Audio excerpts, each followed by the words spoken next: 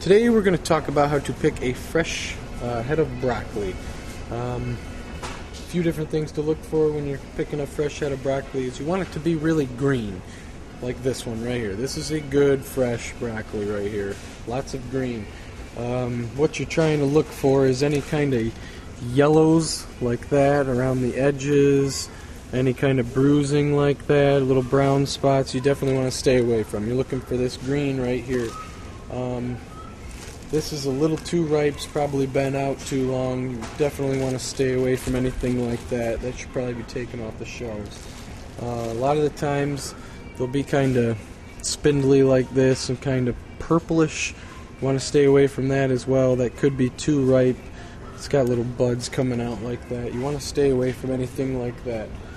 And I mean, just any kind of mold or anything around the outside you want to look for.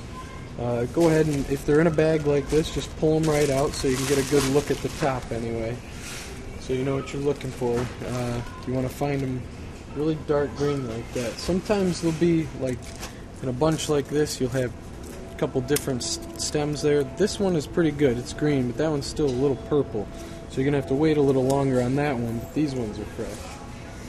So basically you just want to stay away from any yellows or any kind of color but green. You're looking for that good, fresh, dark green color right there.